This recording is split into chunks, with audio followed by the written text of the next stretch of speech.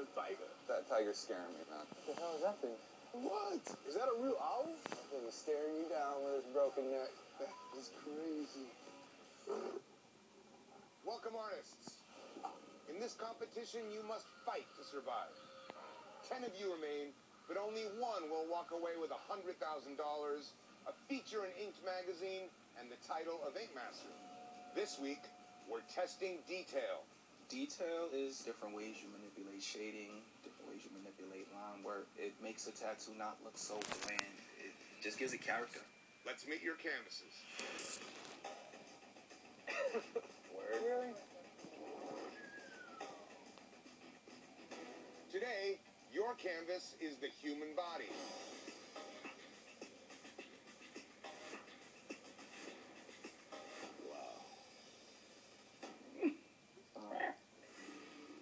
Using 10-2 body paint, you must transform your model from head to toe into a wild animal.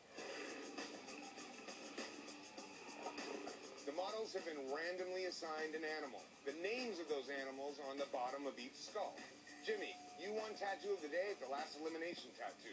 You now have the power to assign all of the animals to the artists. Choose wisely. The animal I don't want is the porcupine. How do you transform a person into a porcupine? I know that he doesn't like me, or he's threatened by me, and I know he's going to give me the hardest animal.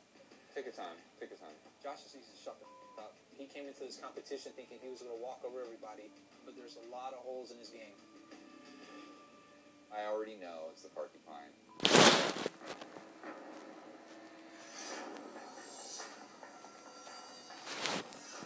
Pick it up out of the dirt, because that's where you belong.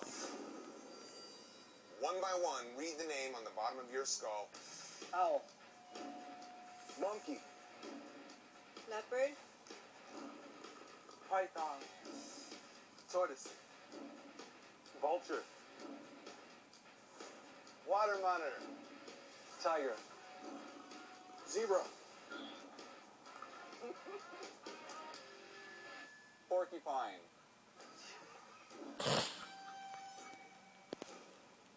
All right, artists, you will have 30 minutes to accurately sketch every detail of your animal. This is the only time you will have access to your reference. We will then head back to the shop where you will have 2 hours to transform your model into an animal. And your time starts now. We're looking for the artist to do extremely detailed work, capturing feathers, fur, fangs, scales, bellies, whatever it may be that's a distinctive trait of their animal. It sucks to keep you moving around. It's like I'm chasing him around the cage here. I want to show the judges that I can pay attention to detail, so I'm going to concentrate on little facial features of this animal.